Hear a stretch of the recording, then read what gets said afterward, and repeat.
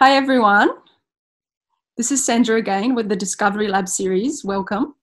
Today we have a special guest and her name is Helen Schwencke. Helen is an ecologist who devotes her life to invertebrates, and she's especially interested in the larval forms of insects and other invertebrates, but especially butterflies from what I know. And Helen has played an integral part in creating Woodfordia's invertebrate habitat. We've planted over 100,000 plants, and Helen has been really engaged in really getting us to think about how to plant for invertebrates. And we have a thing called the butterfly walk. You might have seen this before. If not, I'll check it out. But without further ado, here is Helen Schwencke. Welcome, Helen. Thank you so much for being on the show. Hi, everyone. Lovely to be here. Thank you. Helen. And acknowledging the traditional owners of the land, just because I like doing that. That's wonderful. Yes, go on. Yes, I'm just wondering about your background. How did you come to, love creatures, the small creatures, and to know so much about them, and how did you come about to get to this place where you are now, but also what is your history with that? That's actually something I've only recently recovered. But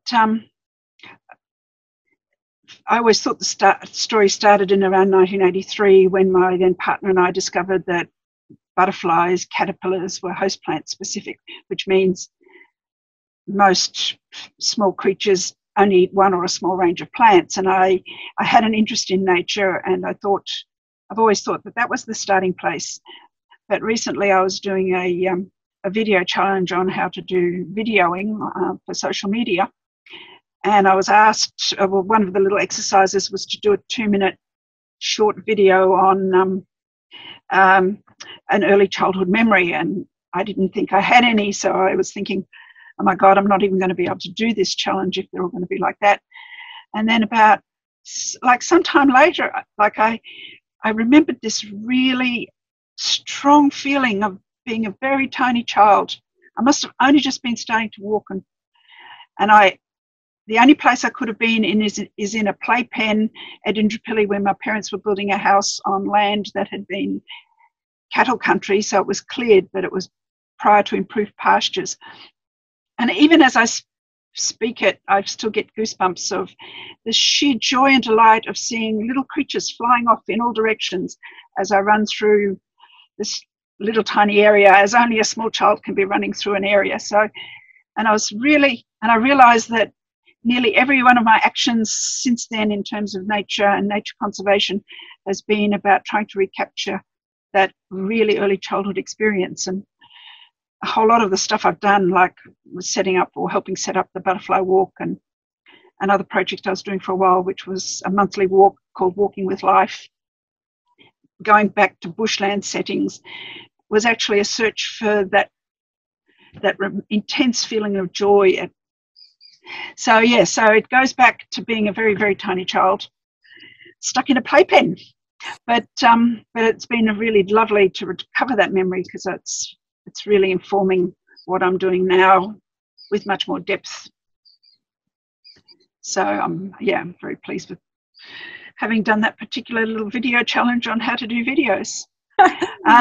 So I had 2 good teachers at school, 2 good biology teachers who were really into their subject, and I already was clearly interested in biology, but not realizing where it had come from, and they put me on a good path with engaging my passion in biology, because ecology was barely a word that was used back then.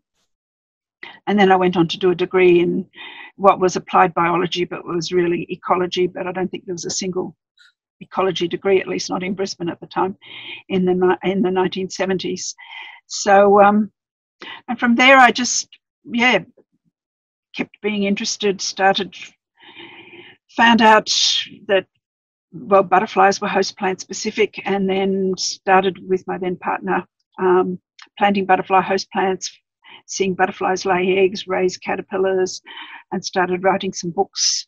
The first of which was a little book called Butterfly Magic, which sold somewhere around the 2,000 copies in 1994, and helped set up the Butterfly and Other Invertebrates Club, or at least we used it to set up the Butterfly and Other Invertebrates Club. And that covered 12 plants for a range of butterflies at that time. The information just wasn't in on sort of the complexity of this stuff, at least not at a community level. And I wasn't applying my degree to any of this because it was just fun and a hobby. So in the background, I was a librarian and subsequently an adult educator, but not necessarily in this field.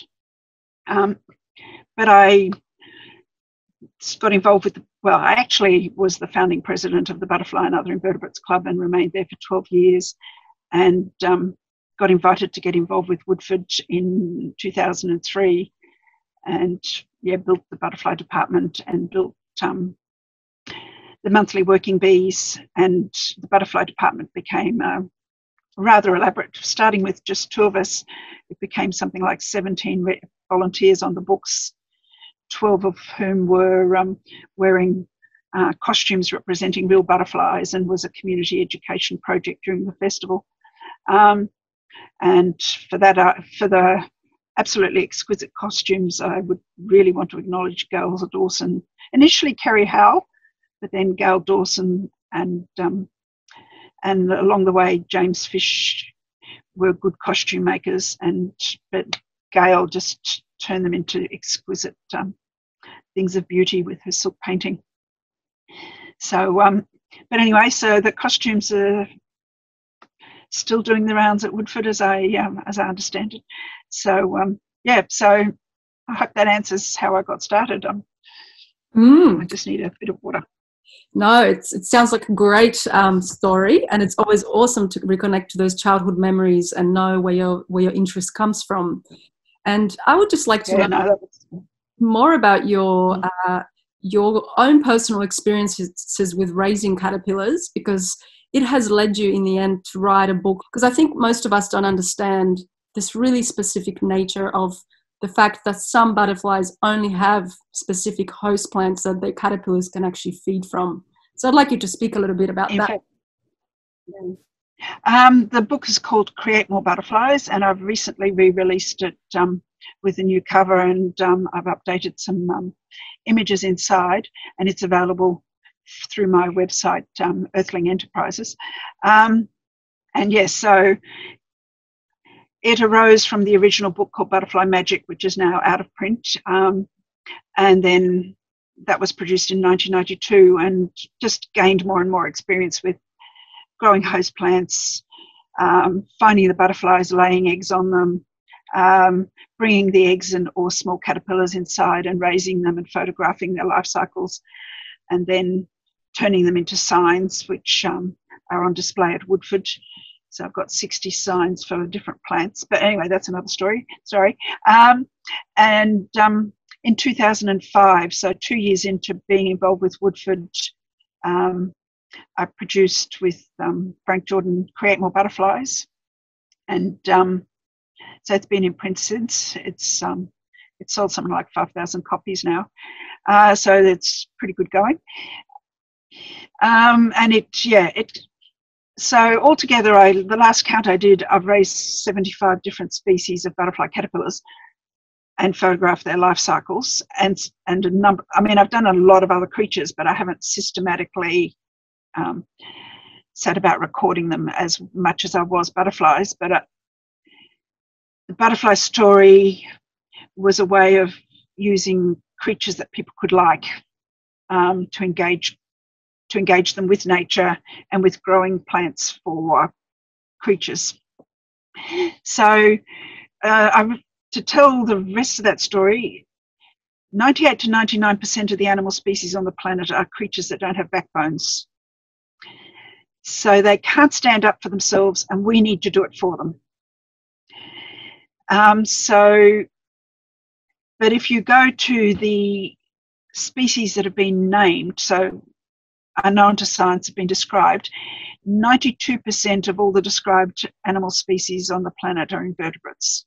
So I'm sticking with the 92%, knowing full well that it's actually 98 to 99%, but you have to go with numbers that are actually documented, because we literally do not know how many invertebrates there are on the planet. We probably know almost all of the vertebrates. So vertebrates are the things that everybody can name fairly quickly: fish, frogs, birds, mammals. I think I've covered them. And they get all our attention. And then the bulk of animal species on the planet are actually invertebrates. And I haven't got the numbers up at the moment, and I'm lousy at remembering numbers, but let me have a quick look.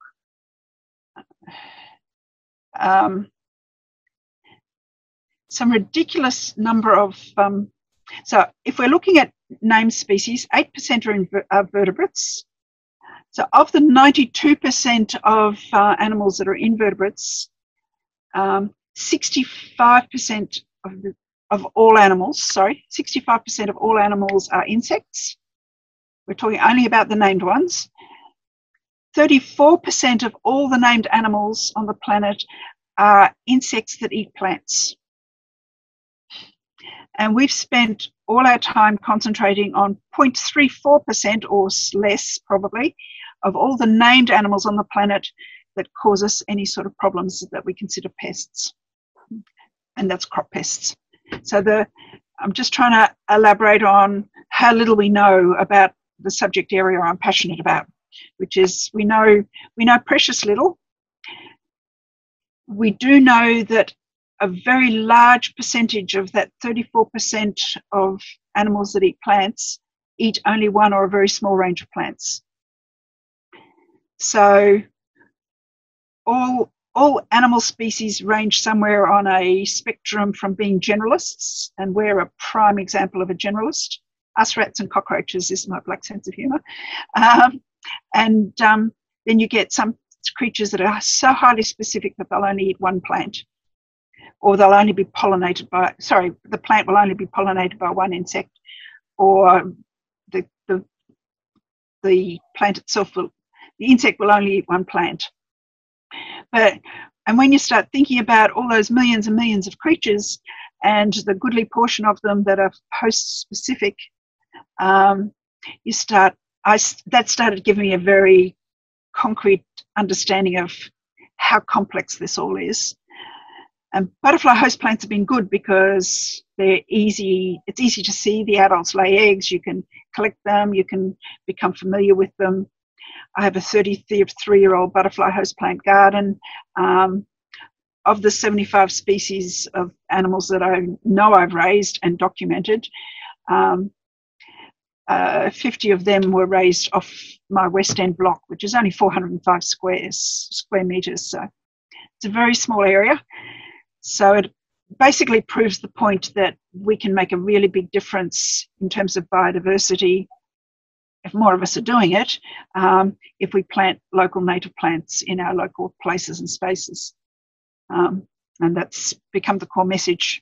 Core messages are: the only good leaf is a chewed leaf, because at least something's eaten it that's then gone on to feed the rest of the food web. And we need to be doing local native plants in our local spaces and places. And the reason for that is that everything that's evolved on the planet has a role to play. There is no such thing as a useless thing in nature, and we tend to not keep that we don't take it into account. And everything that has evolved in a place, in a community of other life forms, be they plants and animals, and all those interactions are just beyond our comprehension, but amazing, just absolutely amazing. And nothing is expendable, but we keep treating a whole lot of things as though they are. So I'm probably a little off your question, but it's just becoming more and more important for a whole host of reasons, to start thinking about, well, what actually evolved in this local place. And also those evolution relationships are ongoing, except that we keep simplifying ecosystems and making it harder and harder for those processes to happen. So so does that I've ranged a bit. Does that answer your question? Yes, that's a very good answer. I just feel like it's very encompassing of everything that's happening. And we are noticing more and more loss of biodiversity in general, but I would assume that there are a lot of these creatures, the small, unseen, or uncared for biodiversity of invertebrates that we haven't discovered them all, so we don't know what we're losing. We don't know what's really out there. And one of the best ways to do it is, as you say, go out into your backyard and plant for them and see what comes, you know. And I just think that is such a fabulous message for future generations, for us now, that in Well, the world of loss, we can actually create through this process that you have outlined in your book and in the book that you're going to tell us about, a new book. So I would love to know more. How could we encourage people? What are the steps that people can take in their own backyard right now to really embrace and give to these creatures that are suffering right now in this world? Well, we're actually starting to talk about the new book with that. So the new book is about ecological complexity and how it relates to gardening, but also to a certain extent how to integrate local native plants with food gardens. Because nearly all the information that comes through permaculture and nearly every other source is things like, I hate to say it, good bug mix, but they're all introduced plants from somewhere else that didn't evolve in our local places and spaces. And while we might see the creatures that use them because they will be attracting passing insects that are getting a bit of nectar or pollen, they are not actually habitat plants in any really fixed or firm sense of the word, in that they're not the larval food plants or the nymph food plants for all manner of creatures. We keep getting tricked by what we see rather than asking, well, what else is there that we're not seeing? And this is the biggest problem. Well, I mean, that's how we've evolved. We had to see predators, so we saw big stuff, and we didn't pay attention to little things that couldn't harm us. But yeah, so I'm a little bit off track. So in that book, we've actually got a whole section on ecological gardening strategies, and I'm in the process of laying it out right now, and it covers a wide range of things like leave logs where they are, that sort of thing, leave litter fall, don't keep shifting things around, minimise your soil disturbance. Just with regard to minimising soil disturbance, which is much harder to do these days, 70% of the world's native bees are thought to be ground dwellers. So every time, and that's Australian native bees, so there's something between 1,500 and 3,000, 2,000 to 3,000 believed to be Australian native bees, and 70% of them are going to be ground dwellers in some shape or form. And the rest are sort of using hollows in logs, or, you know, drill holes, bore holes in things. So the more that gets cleaned up, the more simplifying gets done. So every time, and most areas are now highly disturbed in urban areas, but every time we disturb the ground, we're removing a huge amount of soil fauna, and with it potentially any ground nesting bees that we happen, by way of example. I don't like particularly singling out any particular group because they're all, in my understanding, they're all equally important, but it's useful to pick iconic flagship-y type species that people can relate to. So, minimum soil disturbance is like one of the strategies. Finding out what your local ecosystem type was. Now, a big loss that shall we say, I am speculating or hypothesizing, but I haven't got any way to do the research, that a lot of the losses, aside from climate change, which is too hard to address individually other than by the actions you might already be taking, in terms of the actions we can take here and now, a lot of the species loss is in the ground covers. If you go to any native bushland anywhere near the city, you see massive numbers of garden escapees taking over the ground cover layer, and in lots of cases blanketing it. And if you ever, and so this is where my childhood memory comes in, because there were no invasives at that ground cover level, or not much. There might have been a little bit by then, but not much.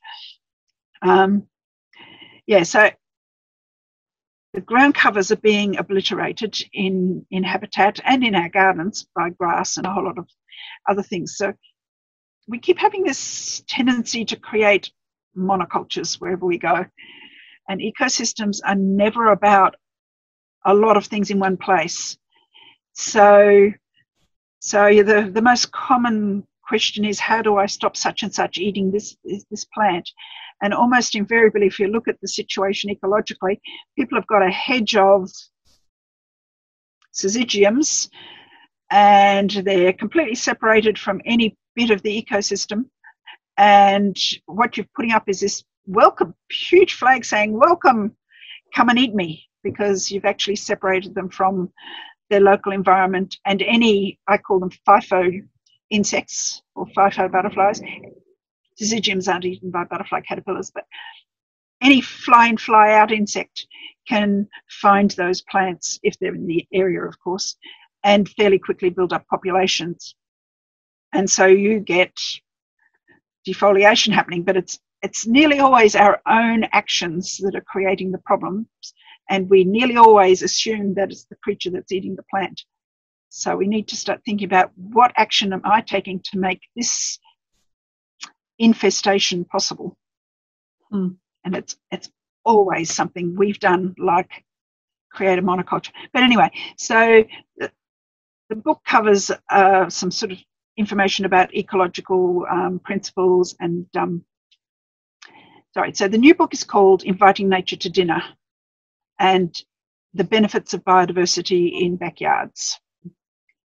And so the premise of the book is that if you're trying to grow vegetables and you want to do much less intervention, then if you interplant with local natives that are appropriate to that particular, what would have been the ecosystem type, or at least nearby related ones, given how ecosystems are changing all the time, you can increase the biodiversity, and that will bring in all sorts of other creatures that are predators that have the potential to start using any creatures you've got eating your plants that you don't want to share with so much.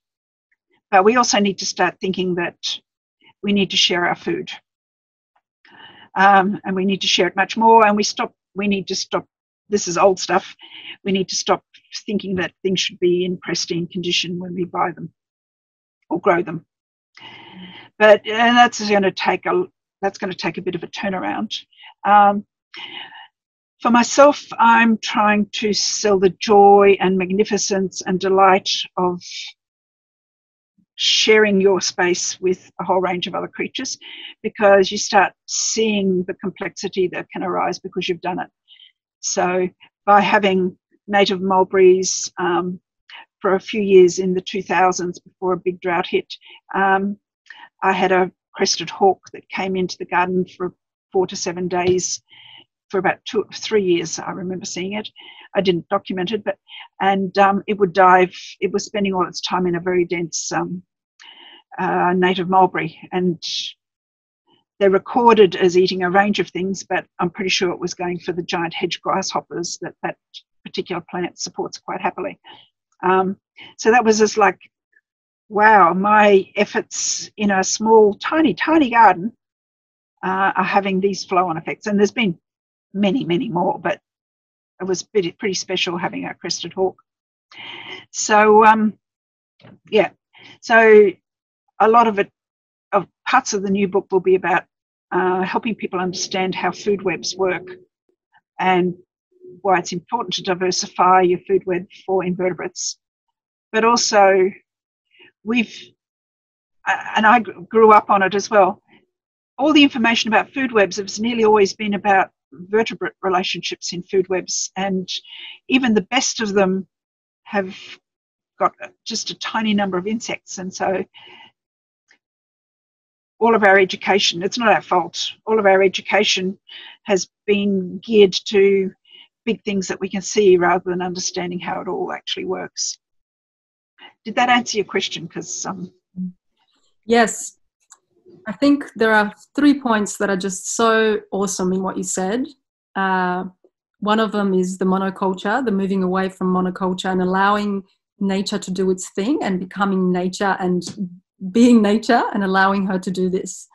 And trusting the nature that it knows better than I do, because oftentimes we want to control, because we want to go, how do we control this organism?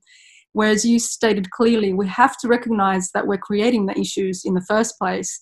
And that goes down all the way from the soil level and the soil food web that is so little known, probably even more so than the above ground invertebrate situation, because we're looking at microscopic creatures.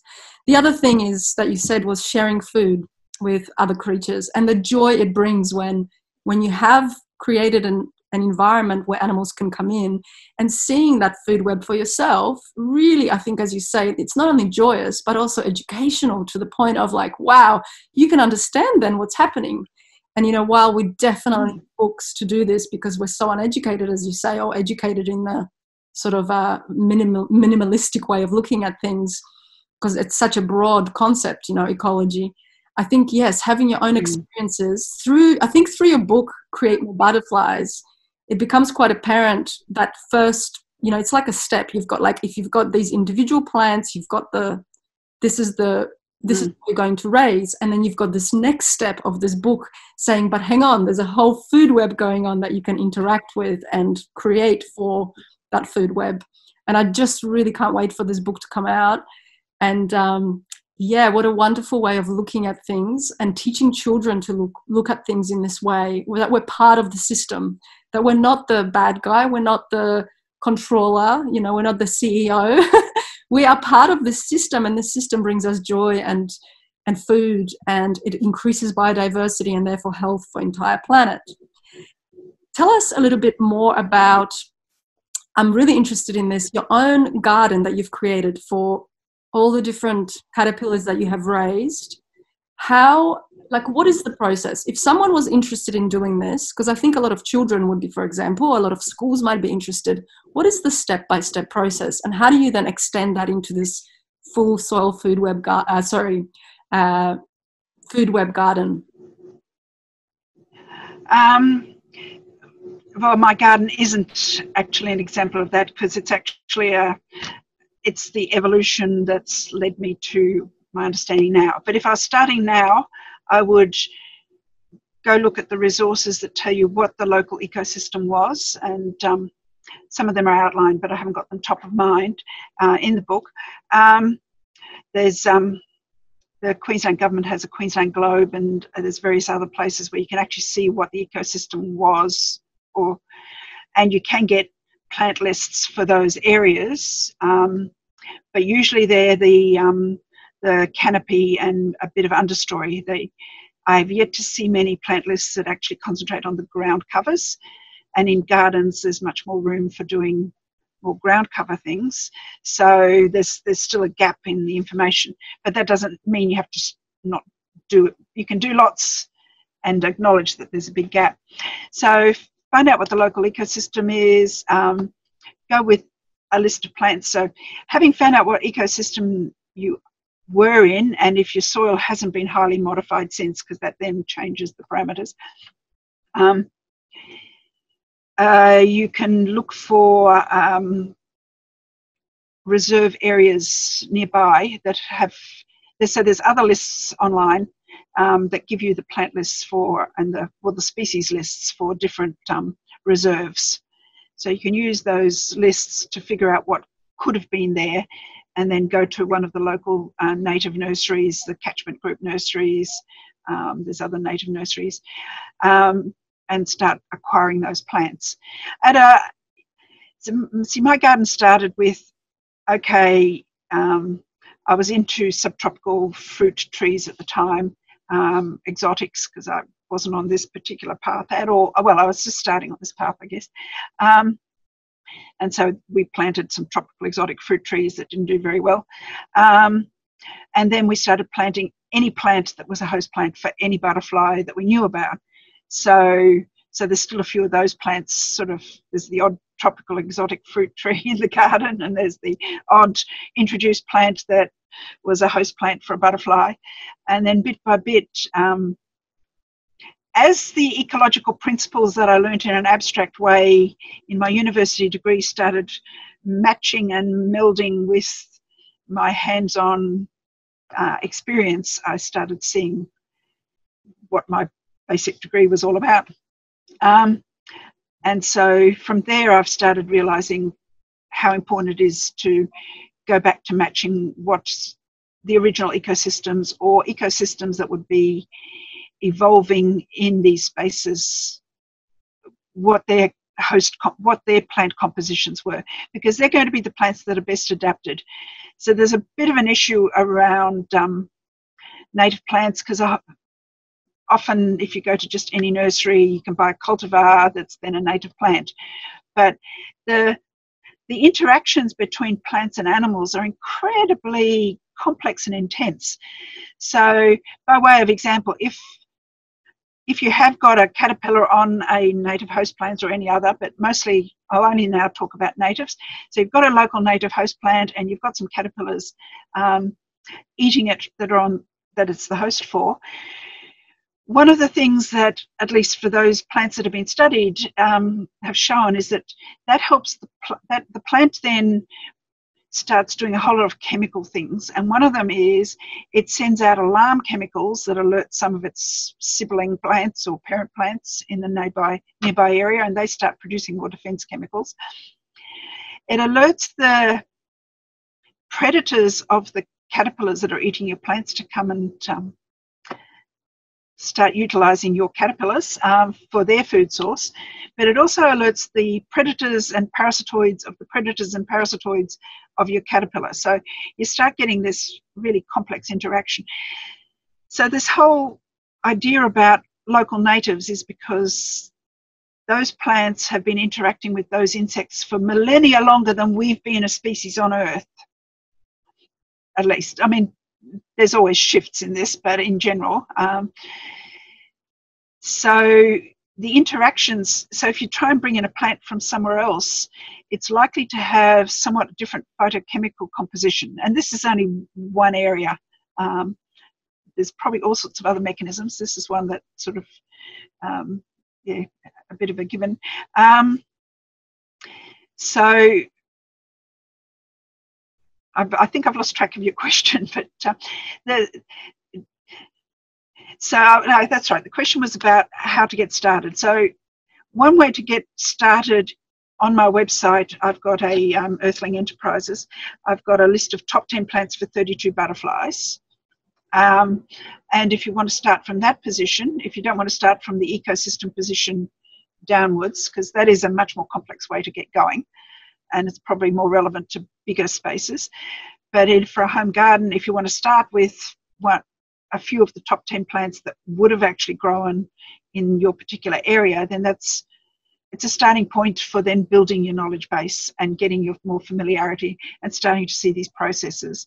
So that list is for southeast Queensland and northern New South Wales, which is a major bioregion of Australia called the Macleay-McPherson overlap. And many of the plants occur in a decent portion of the range. So you can take that list to your local catchment or native plant nursery and try and get hold of them. So there's so many different approaches. There's that's the suck it and see approach, I guess. See if you like it. Sorry, I just need some water. That's okay. No, this is good. This is gold stuff. Gold stuff. You can start with the most complex and integrated approach, which is what I was describing first, or go out and buy some local native plants, or go out and buy some butterfly host plants and start with that. When you're starting with host plants, you've got especially any of those top 10, you've got a fair degree of certainty that something's going to come and eat it within a reasonable amount of time, because they're reliable host plants. Because there's like all sorts of complexities in this. So you get some butterflies that will when I say butterfly, I'm talking about butterfly caterpillars. Butterflies can use nectar, the adults can use nectar from usually a wide variety of sources. In fact, there's no butterfly that I've been able to find that is specific about its nectar source or its pollen source. But that doesn't mean there isn't, but I just haven't found one. So for me, the butterfly is the whole animal. And so in my mind's eye, I've raised so many of them. Having raised 75 species doesn't tell you how many actual individuals I've raised. I'd have to have raised thousands of individuals, because I've done like hundreds of a few different species and tens of them in other cases, and 20s. And so I've probably done a few thousand. I've just never counted actual individual caterpillars. So I started saying that because, so on a lot of lists you'll get that a particular plant will attract a particular butterfly, but that doesn't mean that it's actually reliable for that particular butterfly. So the approach you take in a garden is very much dependent on what outcome you personally want for that garden. So if you do want a show of butterflies, which not at the moment because it's cooled down and the massive population explosion of vast numbers of creatures has passed, but I can look out my kitchen window and as soon as the sun's out, I'll invariably see at least a few butterflies flying around. It's just, they're there, they're keeping in some sort of, the little ones, the little blues are in some sort of tick over population. It's rare that I'll go outside unless it's overcast and not see anything. But every now and then that happens. So really that's the way I started, but I wouldn't necessarily say that that's the best way to go, having accumulated the knowledge I have. Does that answer the question? Definitely. And I want to know, so you grow the plant, and then to raise the caterpillars, you raise them for what reason, and how do you do it? How do you go about it? What are the steps of raising a caterpillar to a butterfly stage, and why would you do it? Why did you do it? I started doing it out of interest. It just appealed to me. So having done Butterfly Magic in 1992, by then I'd raised quite a few species, but just in small numbers. I don't know, you do it, it's just something I have no logical reason other than I wanted to watch the process. So, but how you do it is a bit dependent on what species you're doing, because some species I killed rather a large number of before I realised what their requirements were. But there's a whole lot that are very easy to do. I even just do them in like takeaway, those oblong takeaway containers. You just find the eggs or find young caterpillars. You set up the takeaway containers so that you can either fan them regularly. I don't even like put holes in them or anything. I just open the containers often and fan them, or I set them on their side and allow a little bit of air, let all the gases, the exhaust gases from the plant and the creature just drop out, because they're usually heavier than air, or a little bit, carbon dioxide is. And so I clean out the containers. Mostly now I just put a bit of white tissue in the bottom of the box and spray it lightly to keep the food as fresh as possible. You need the source of food, so you can bring in cuttings. Again, you never do this for a butterfly called the tailed emperor, because all you'll do is kill them.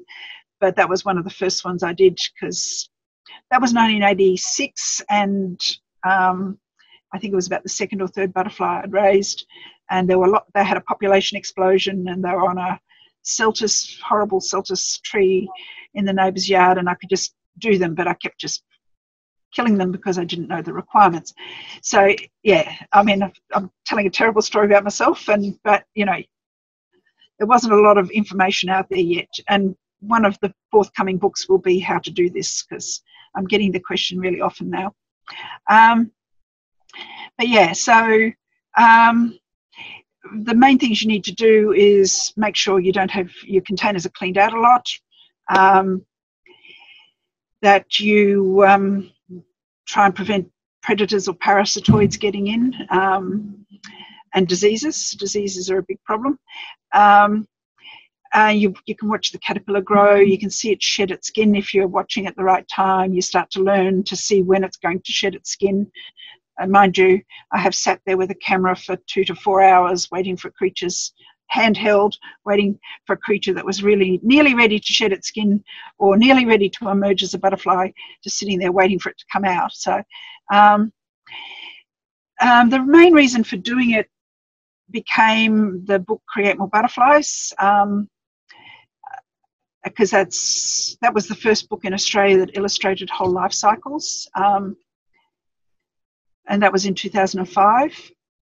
And also, I guess I started really wanting to get the message out that it was about the whole animal. It wasn't just the adult form. And the other thing is, caterpillars sit still and you can watch them. Butterflies are a real pain. So the other reason for actually one of the main reasons for doing it was because I did want to get pictures of the butterfly. The best way to get them is after they've recently emerged as butterflies from caterpillars you've raised and kept in a container, and you've seen that they sit still while after they've pumped up their wings and are still waiting for them to harden. They sit still, so you can usually get a really good photo of them if you don't scare them. If you scare them, you kill them, or you break their wings break easily. But so it becomes much easier to photograph the life cycle, and at some point they sit there and they open and close their wings as they're testing their flight muscles. And so it does take a few hours, but I now have along the butterfly walk and in a few other and around the toilet blocks there at Woodfordia, there are usually some sort of sign that shows a butterfly life cycle for a plant. I have signs for 60 plants and 40 different butterfly species, and there's a whole lot more I could make at the drop of a hat if I needed to. But I'm still looking for people to buy the signs, because it needs to, I need to pay to get rid of mortgage on my 33-year-old butterfly garden. So it's getting quite critical that I liberate that mortgage so I can actually keep using the garden to educate people about butterflies and their host plants, and then the ecological flow-on effects. So the purpose was to take photos of them so I could put them in books, and then they became, many of them were used for that sign series that is around Woodford, that I originally developed for Woodford. But they're basically life cycle, and they're actually signs about the plant. They're made to look like they're signs about the butterfly. Because where I can, I include other animals that use that plant that people would be able to see. The vast bulk of all that life forms that are invertebrates and of those that are insects are like little tiny pinpricks of life. So there's many of them are very small, and you can't actually notice them. And we're not growing the food for them in the suburbs. But anyway, so did that answer the question? Yeah, definitely it has. It's a really I just love that you're so childlike, and you just go and decided one day, I'm going to go and see this whole life cycle by, just observing it and looking at it. And I think that's the whole great discovery that's out there for us, for every child, every human being, to have a look at what nature is doing, what it looks like, how it behaves. And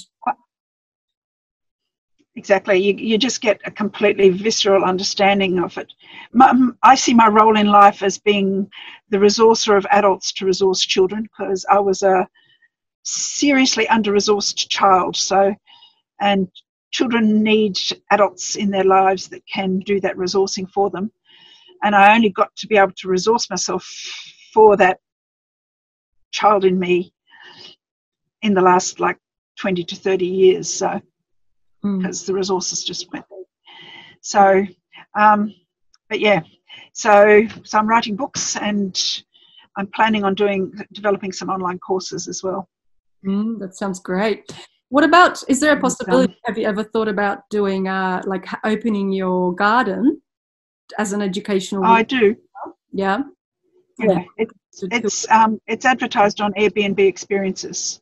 Cool. And I advertise it as a mini course, because the idea is that you come away with a plan for what you can do in your own garden. I'm still developing it because I've not yet had many visitors. But yes, so once Airbnb Experiences opens up again, it'll show up as the Delight of Butterfly Gardening is the name of it on Airbnb. But yeah, so I'm working on a number of strategies like that to increase the ability for the garden to actually tell its story, and help people see what a garden can teach you. Because yeah, but that's the delight of it. There's I can't walk past a plant and not tell you something about what's going on for that particular plant, based on how the plant's been chewed. Because each creature that eats a plant eats it in its own specific way as well. So each species, so you can gauge to some extent what has been there. Not for everything, because there's so many life forms, but for the life forms I'm familiar with, I can guess at what's been eating it if the creature isn't there anymore, based on what sort of tracks it's left, or whether it's eaten the whole leaf, or but yeah, so like it's amazingly entertaining, and it costs so little money, and you can do it in the smallest of spaces. It's just sort of, it's there for the taking. My suggestion was to some people who, during the lockdowns, the kids were just on Facebook or on devices, and they were having trouble getting their kids off their devices. My suggestion was, well, get yourself a little frame and send the kid outside and tell them to put the frame down on the ground and see what they can see there. So give them a frame, because that seems to be important. It's just this. As soon as you start digging, there's so much to life, and we're so sadly disconnected from it. Well, so many people are. I'm somewhat disconnected because I'm living in suburbia, but yeah. Anyway, so I'm really trying to help people understand the magnificence and joy and delight of, well, being alive to the world around us. Because there's so many transferable skills from becoming observant about nature. I haven't. Yeah, you just notice so much more. It's very hard to be bored when you start actually being actively engaged with nature. I agree. I agree. It's very little. Something. It's always something to look at. Exactly. Yeah. If it's really bad, you look at a wall and try and see what's climbing up the wall. There's always something on your wall. Yeah, that's true. There's way less. Yeah, there's just way less. Sorry, you go. I had a moth lay eggs on my wall recently. Just like it was, and I took a video of it laying eggs, and watching that abdomen move and lay those eggs was just amazing. It was so amazing. And then I was lucky enough to notice when the caterpillars hatched, they were so tiny, so small, and they just all had a little string and went down that, and I don't know what happened to them after that. But it was such a great thing. Every time you walk outside or even inside your house, like I had a spider jump on my head the other day in bed. And that's still exciting. I got to interact with it, take it outside or just have a look take a photo of it. So the world is our oyster when it comes to the amount of creatures we can find. And I think now with these apps like iNaturalist and Quest a Game and You know, so many people are becoming so even competitive in what they find, which is almost what we need. We need to have that real big flood of interest in the natural world. So I think what you're doing is just like the most precious of gifts to the world, you know, to all these people that are going to experience incredible joy through having that experience in their own backyards. And as you say, it could be a balcony. It could be a balcony that you have this experience in. So I love that so much. Would you like to tell us a little bit more perhaps about your next book, just like to say anything you would wish to say so we can promote it well and so people are, you know, excited about reading it? Yep. But just as a departing point on your last thing, macro photography has had a lot to answer for, and I'm very grateful that it's become so much easier to do, because I started with 400 ASA slide film with massive lenses, and all of that slide film is basically useless now. A collection of 10,000 odd slides. It's no help at all. But macro photography is amazing because now anybody can do it, which is really helping with this. In relation to the new book, I think I mentioned earlier, it is about how to integrate biodiversity into our gardens and to start thinking about gardening ecologically, so that more and more gardening advice that I see is about growing your plants in raised beds, putting straw, like high intensity, not diverse plantings that require high maintenance, and also that you that are going to attract insects that can eat them because they are isolated from the local environment. So my co-author is Dick Copeman, and our conversation started, I think, back in 2015. We were on an excursion on the Darling Downs near some beautiful habitat, and the person had some lovely habitat, but it was mostly country that had been heavily modified, so they were revegetating it. But he had a row of kale growing, and the row of kale were attracting cabbage white butterflies. So, and the row of kale was in bare earth. And it dawned on me as I was talking with Dick that basically that person had created an island of food in basically not even a desert, but in almost scorched earth, in terms of anything else that was happening around it. And that's how we're taught to garden, and that's how we're taught to grow our vegetables. So, like, it's not nobody's fault. And it set me to thinking about how do you stop doing that, so that how do you stop the creatures that you don't want eating your plants? And the natural way to think about it is, well, interplant them and intersperse them with plants that could be generating the predators, parasites, and possibly diseases of those species that you don't want. And that started us on a conversation that's in fits and starts taken us till late last year to start bedding into the book. So the book will cover what diversity is about and how it is actually about invertebrates. And we're writing it in the context of species losses, but we've got this amazing opportunity in our own spaces and with our neighbours to do something about that species diversity losses. We can't do anything about the complexity of species in natural bushland directly, but by getting a community understanding of how important that biodiversity is, and increasing it in our gardens, we can start thinking about how to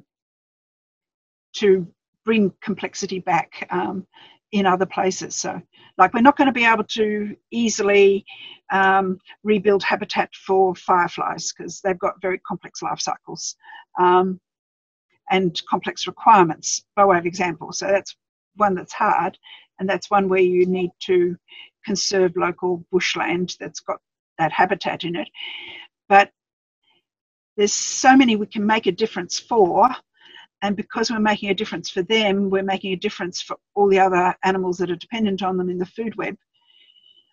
So another underpinning thing in the book is a piece of information that I got from a book by Douglas Tallamy called Bringing Nature Home. And his book is about ecological gardening ecologically, but not necessarily food gardening ecologically. And he did a piece of research that showed for Pennsylvania that native plants, and I don't know his methodology, but native plants in his areas, native woody plants, supported 35 times more Lepidoptera biomass, so roughly the weight of caterpillar and moth larvae, than non-native invasive species did. And he did that based on, he's an ecologist, so he's sort of, I'm just catching up with him a bit, hopefully. He wasn't aware, you kind of know, you've been told all along that native plants support these species, and you've got a few species that some non-natives will support, but there's not many. But it's, so 35 times more Lepidoptera biomass than the non-natives is 3,500% more food for birds. So the other core bit of information that this book, I'm not sure that we've actually written it in here, but an underpinning thing for the book is that it's thought that all Australian terrestrial birds feed their nestlings insects, irrespective of what they eat as adults. So by growing ornamental plants in our gardens, we're actually reducing the species diversity of birds in urban areas. And so that's a connection to bird people, and a good reason for bird people to grow more than nectar producing native plants, because nearly all the advice for birds is grow nectar plants. Some of it is grow plants for fruit-eating birds. But if all terrestrial birds are feeding the nestlings insects, then you also need to feed to be feeding insect host plants, insect host plants. So that's a bit of the complexity. Actually, I need to put that in the book. I haven't actually put that in yet. So this first edition is a consultation edition. So we'll be offering it to a few hundred people to get feedback from them about how the book is. So it's a process, a community development process for developing a book. Rather than saying, I've got all the answers and this is what you need to know, there's a certain amount of, this is what I've found is useful information. And please tell us, does it cover your needs, and is there other stuff that you would like to know in this context? So it's covering like the ecological simplification that we just seem hell-bent on doing but don't need to. It covers a bit of what is biodiversity and how does it work, and a little bit of very basic biology, but people that know that stuff can skip those sections. We put a bit of work into food webs and the relationships between plants and insects, and what plants do and what insects do. There's a section on coming face to face with nature in your garden, so all the different types of sort of a selection of creatures that you will encounter in a garden if you've got a diverse species. It's whatever interested me at the time that I took photos of, or other people that have contributed photos to it. So it looks a bit about the complexity that starts arising in gardens. And then it's got a whole section on basically ecological gardening strategies, all the different things to do, like leave falling leaves and logs where they are, or move them slightly to the side. Put in, if you want to provide water, put in soaks and sort of ponds, but, you know, try to mimic, the concept of it is try to mimic what would happen in nature as much as possible. And we're not saying it, but throw away the leaf blower, because that's ecological simplification in its extreme. But that's just between you and I and whoever's listening to this. And there's a section on food plants we can share. So there's a bit of a section on bush food plants that are also host plants. So because the book sort of started its life as a book that was intended to be about food plants we can share, but as I started seeing the complexity on the ground and understanding what all that abstract ecological stuff was that I'd learned, it's the complexity that interests me more deeply now. So we're covering a range of a selection of plants and what some of the things are that you might observe about them, and you can eat some part of them or all of them. And then we've got a little tiny section on some possible ecological competitor management strategies. So throughout the book, we're trying to change the language about goodies and baddies into competitors and allies, so that we start promoting ecological thinking, because really they are just our competitors. They're not baddies. It's just only if we're looking at it from a completely human-centered point of view, which is a challenge if we're going to actually keep a healthy planet. We need to challenge that view. So we're talking about competitors and allies, and some ecological strategies for some things that might start causing you problems. But a lot of that is our speculation, and we name it as speculation because people have to just start trying it and see what happens. And then we've got a section on bush food recipes and some appendices, so that give you more detailed, like, lists of things. So we've kept the lists out of the text itself, and there's lists of other host plants and environmental roles that they can play, and strategies for finding out which plants you find for your area based on your original ecosystem. Mm-hmm. So that's sort of the main sections in it at this stage. And then we'll hopefully we've tried the concept on 2 occasions now. We ran a workshop through North East Street last year, and more recently we spoke to the Australian Institute of Landscape Architects about diversifying their plantings. So I've got a few more weeks of doing layout, which is incredibly labour intensive, and I'd kind of forgotten just how labour intensive, because I haven't laid out a book in 13 years. So it's 3, maybe 4 weeks off if things keep going well in terms of layout. And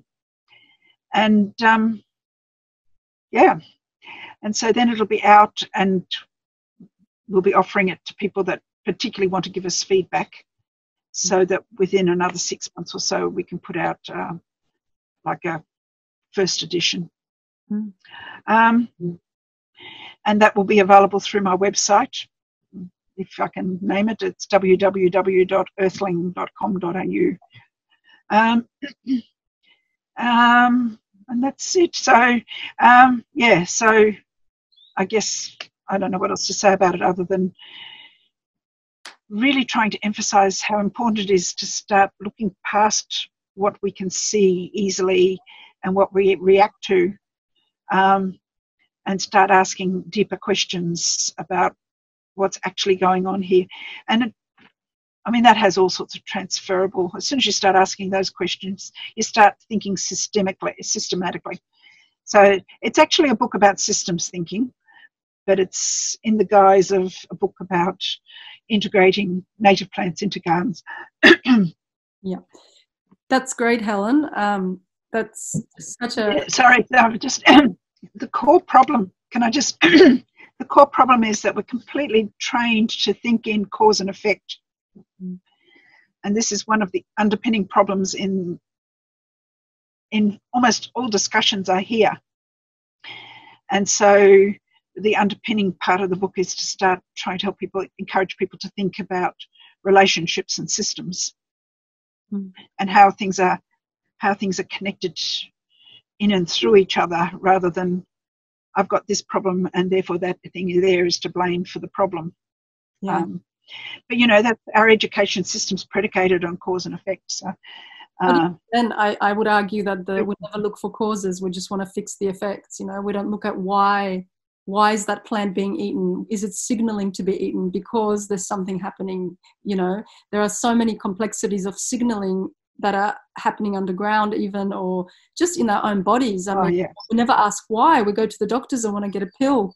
Just fix me. I don't want to know why, just fix me. But as to like, why are we not looking at the causes, and I think this is partly why we're facing this dilemma right now with huge climate change and all kinds of things happening that are just we just created an out of balance ecosystem, and you're one of those integrative steps into how to get back the ecosystem and allow it to be an ecosystem, that is diverse and healthy.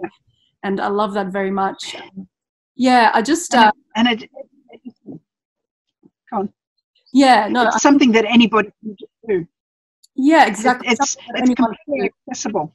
Yeah, exactly. That's the beauty of it. We all have the power to do something, and we all have and there's so many people out there to help us because they know and they've done it for so many years, like you have. So I just think it's a wonderful opportunity, and I hope it gets out into schools as well, these concepts of teaching children in the curriculum how to do these things so they can learn how to not even grow food, but actually grow food for other organisms as well. Become more responsible as human beings. And I think there's potential for this right now. This is the time to be doing this and getting it out there. So thank you so much, Helen. I so appreciate your time and all the effort you've put into Woodfordius plantings as well. And would love to see your garden one day. Waiting for the book very much so. I think we'll end it there, but I am looking forward to, if you still wanted to do a little presentation, we can definitely do that. We can add it on. Otherwise, lovely to have you here and to speak to you, at length about this. So thanks so much for being here, Helen, and doing this with us. You're welcome. And thank you to anybody that's listening. And yes, hopefully, I hope I've infected a few more people. Thanks for listening, and we'll speak to you very soon again. Okay, cheers for now. Bye.